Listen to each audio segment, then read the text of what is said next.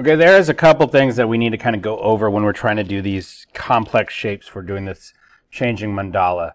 The biggest thing is we do know how to make the complex shapes using begin shape, end shape, vertex, and quadratic vertex.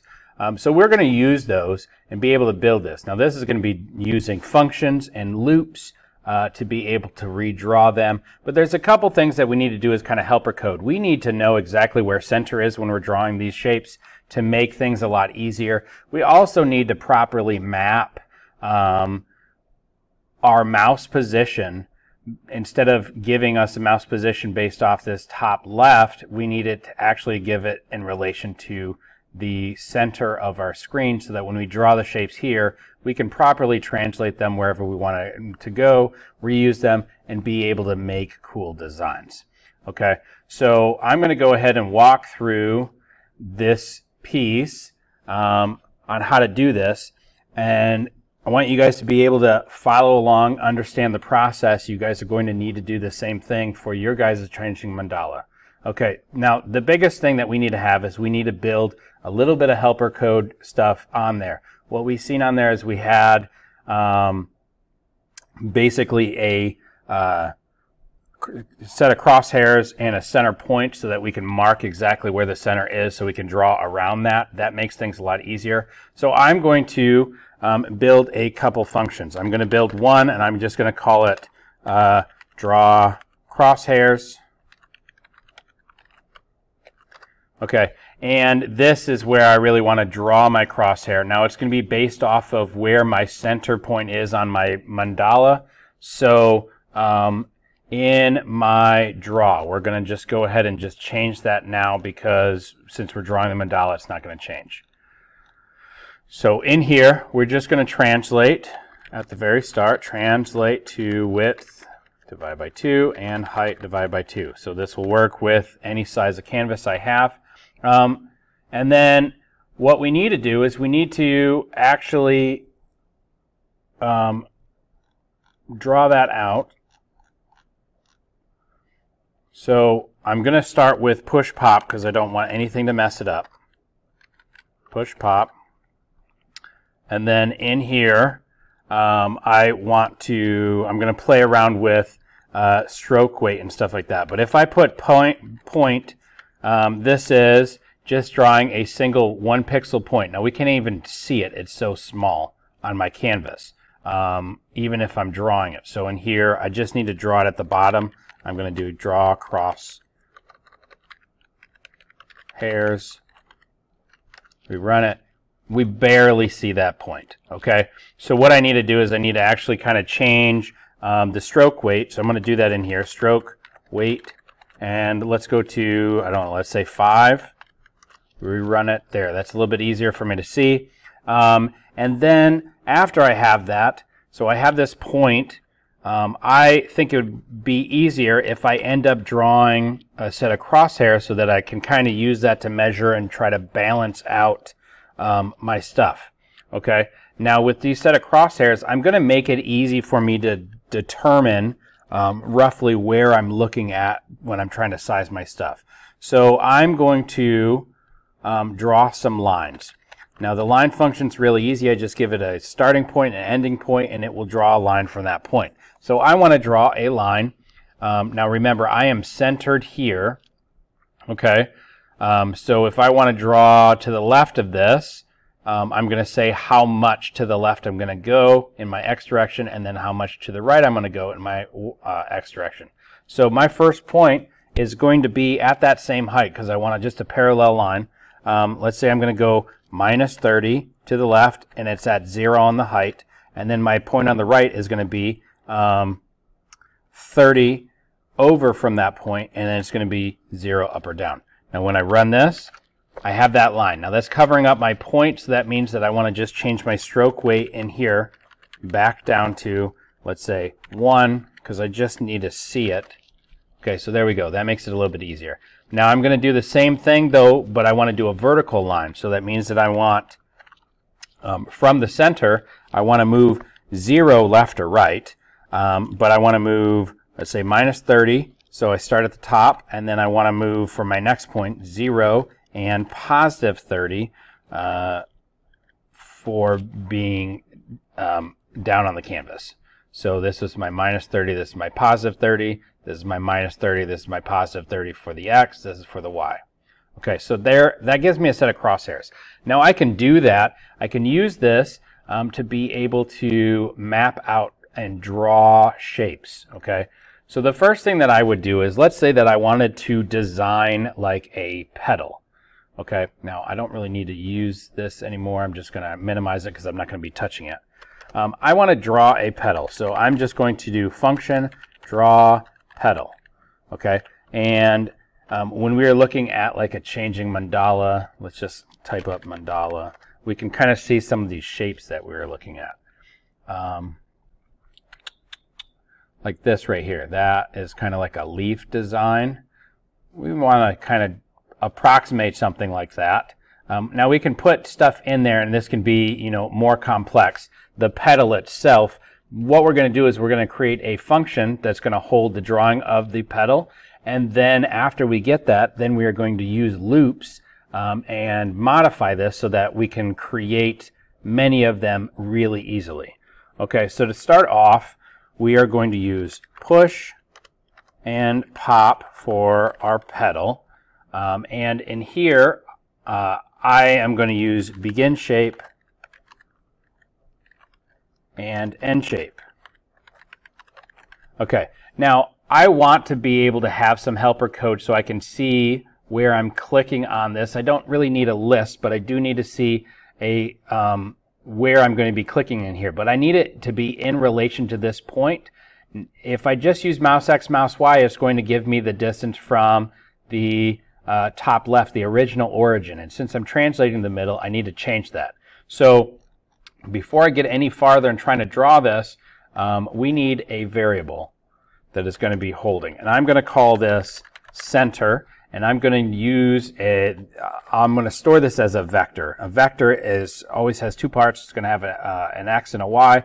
I can use that to find location and distance, but it's an easy way that we can actually group the X and the Y as a coordinate pair.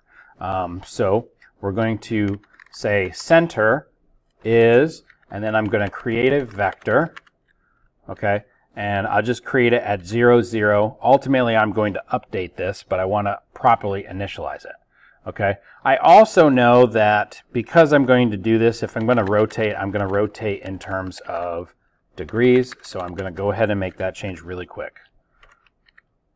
All right, so this center, we're going to have to do this in the draw on the fly. Which means that whatever point I'm translating to, I ultimately need to find the difference between this, like my actual mouse point, minus the width and the height, or the center of that point. So I want to, because I already translated, now I need to do some calculation. So center, the X position, this would be, for when we do a vector, we always have an X and a Y, so I can use the dot syntax to be able to access that X, and I can set it. So I want the mouse X minus that center X right here that we translated to. I want to calculate this, so I'm going to subtract it and put it here. And I'm going to also do that with center Y. Is mouse Y minus the height divided by 2.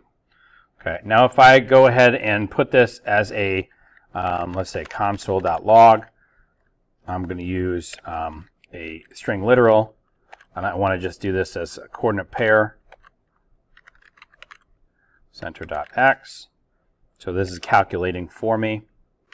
And let's do the next one, center.y, calculate it for me.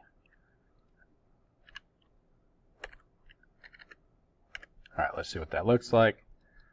Okay, so now here, when I bring my mouse to that point, I should get really, really close to, or be able to actually get 0, 0. That's what I want to see. If I moved to the left of this crosshair, I should get negative 30, comma 0, because I'm 0 up or down, but I am 30 to the left of that center point. Okay, so this is actually giving me a lot of information. Now with this, being able to get some data on here, I can actually start modifying how I'm drawing my stuff. So let's go back down to our petal now. And whenever we're going to use any type of curve or anything, I need to start with a vertex point. Now what I'm going to use is I'm going to use this set of crosshairs to make sure that I'm being symmetrical. And any values that I'm doing that are going to end up being negative over here, I basically just need to reverse to make it so it's symmetrical along the y-axis. Okay. So doing that, I'm going to start with a point, and let's say that I wanted to start at this bottom right here. We already know that that is going to be, if I'm exactly on it, it's going to be 0 left or right, and it's going to be a positive 30 because we're going down. So I'm going to just write vertex, and then I'm going to write 0, 30. That is my first point, and then I want to build a quadratic vertex.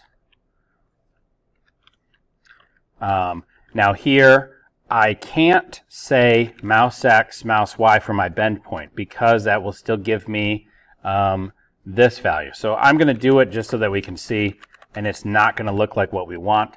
But then I can choose my next point of where I want to bend. So I'm going to bend and say I want to bend to like right here. At that point right there. And that is 0, negative 15. So I'm going to go ahead and write that 0, negative 15. And when I run, I should actually call that draw petal. That would be smart. Draw petal. There we go. Okay. So see how it's not really working for me because it's still operating like it's that top left, and that is going to be hard for me to calculate, especially because I'm drawing in terms of this. So I need to make the change. I'm not doing mouse X, mouse Y. I'm using my converted points. I have translated those values in terms of the center. So I'm going to use center X and center Y. So instead of doing this, it's center.x, center.y. Rerun, and now it's bending appropriately what I would expect. So I can make a cool shape. Let's say I make it kind of something like this. I'm looking at those values, negative 22, 21. So that is what's going to go here, negative 22, negative 21.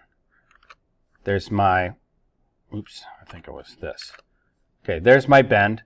I'm going to do another one that's going to be almost exactly like this.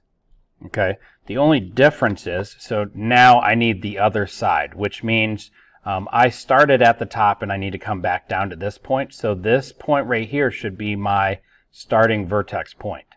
Okay, so I'm going to do 0, 30, rerun, and then here I'm bending not to the left, I'm bending to the right, but my height could still be the same. So now I have a perfectly symmetrical shape, and I use the crosshairs to help build it.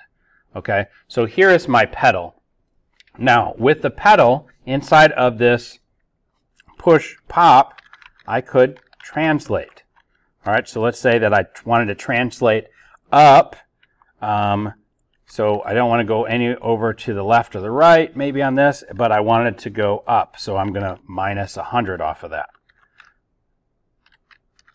And now I shifted it up. Okay, I could do smaller values, and now I have it, around. So what I want is I basically want these petals to go all around at prescribed spots. So maybe here, here, here, here, and I want ones in between. So that's really, I want 8 shapes.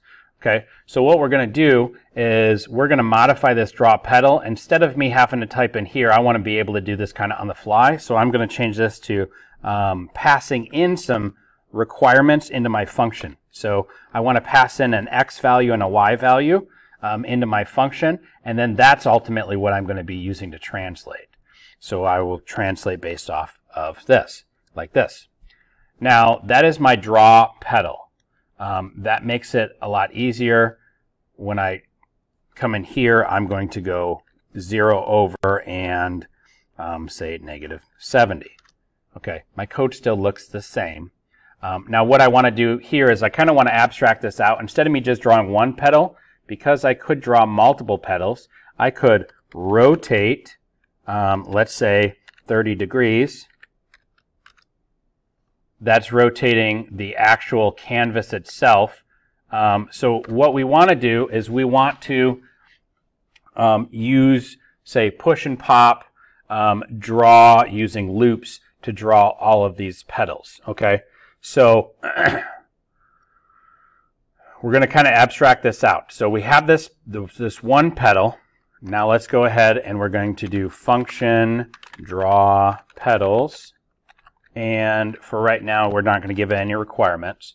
We're going to start with push and pop. And I can untype today. Okay.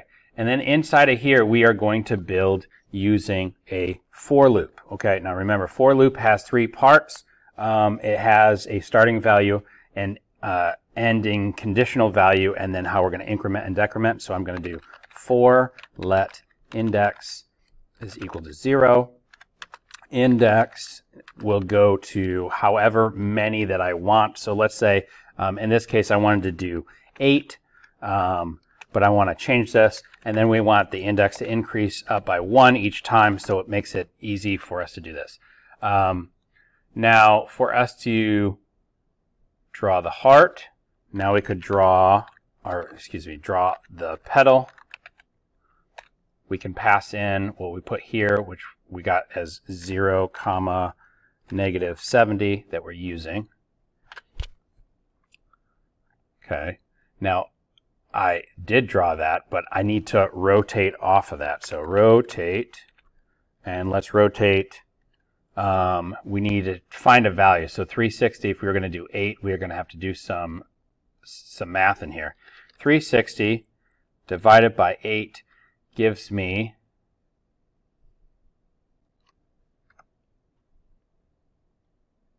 that's why it was weird. 45. So I need to rotate 45 degrees each time. So let's check that out. Now I did not call it yet, so we have draw petals. Instead of us doing this here now, we are just going to call draw petals. Now draw petals is calling. In here, we have this loop. It's going 8 times. It's drawing a petal at that distance, and then we're rotating 45 degrees, and then we're drawing another one. Now, there are some things in here that if I could reuse this, draw petals, and be able to pass information, like maybe how many times I want it, how much I want to rotate, and the distance away, I could reuse this function multiple times. Okay, so let's go ahead and we're going to change this draw petals to be a little bit more exact for us. I want to put in a couple more variables. I want to know the number of petals I want to draw, the angle that I want to rotate by, and let's say the distance that I want from the center. Okay, so these are my new variables. They temporarily go in here and I can assign them into here. So the number, this would be how many times I want to do it. The angle right here, this would be, I'm going to pass in that value. And then when we call this draw petal right here, it's going to be the distance. All right. So those three things, I'm replacing these values in here. So now let's watch this. So when I draw the petals, I say, you know what? I want to do 8 petals at rotating 45 degrees between each one, and I want to have this at minus 70. Now I can go ahead and run. It looks almost the same. But now, look, I can create, say, petals that are going behind this, and maybe they are at 80. Now we have another set. Maybe I'm going to do one more. And we're going to add this in here, and let's go to minus 90. Check that out. I'm making some cool shapes just by using some loops on there. Okay. I could also, take this, and maybe I wanted to change how I was going to do my rotations on there. So instead of having 8, maybe I wanted to have 45 of those, and I'm only going to rotate by 8, and let's make this much closer. So we're going to do, let's say, 50. See what that looks like. We get a cool more symmetrical shape. Now the only issue that we are possibly going to have, I'm looking at the edges. These edges line up really cool, okay? But what we don't end up having is they're all going to stack on top of each other. So the very last one is going to be stacked if you have them too close. Sometimes you can just have it where it's rotating on itself. So we could look at that. The draw pedals is calling the pedal function. So inside of here, because I am translating, I could rotate this, say, 20 degrees. And now we have actually rotated all of the shapes. Now this is going to do it for every single pedal, unless I make this also a value, which might be how much I'm going to rotate in there. So those individual shapes I could actually do. So if we wanted to quickly do that, we have an X and a Y. Let's also give it a, we'll call it another angle because it doesn't exist anywhere else. And so I'm going to put it here. We have an angle in here. Okay. So when I draw a pedal, I need 0, distance, and I need whatever that angle is. But I don't want to use the same variable here. If I write angle, it's going to fill in from whatever we're typing there. Okay. So in here, I'll call this, how about rotate angle, or how about pedal angle? There we go, P angle. So we'll do that, and I'll do that as the last requirement, P angle. So it's looking for those three things, the X, the Y, and the P angle, which is going to get temporary given these names, X, Y, and the P, and the angle, and then that's what we're putting in here. Now, when I go up to my draw pedals, I have to provide that P angle. So here, this first one, maybe I want to rotate it by 0. Here I want to rotate by 0. Here I want to rotate by 0. Here I want it to rotate by 20 degrees. And so now these are straight, but these ones are angled. That gives us complete customization of what we want to do. Now, if you don't want them overlapping, then when you're trying to do these types of shapes, you're going to have them much bigger. I could, change the order. Maybe I'm going to copy this and put this in the back, but I want this to be closer to like 120. And it looks a lot more symmetrical. I don't really see that overlap right there. Okay, and then we can change, those angles and do all kinds of stuff on there. If I wanted to completely flip it around, so I'm looking at the bottom side of it, I can do that just by doing this. Okay, so that's how we are going to be using functions and loops to be able to extrapolate out, make cool, unique functions. If I wanted to change these pedals and put a circle on top of it, I could easily do that. Right here, I could just put, say a circle at this 0, 0 with maybe a size 20, and now we just added a lot more complexity to all of our shapes. Okay, that's it for this little bit of instruction. Use this to be able to make your complex shapes and make them awesome for your mandala. All right, good luck. Have fun.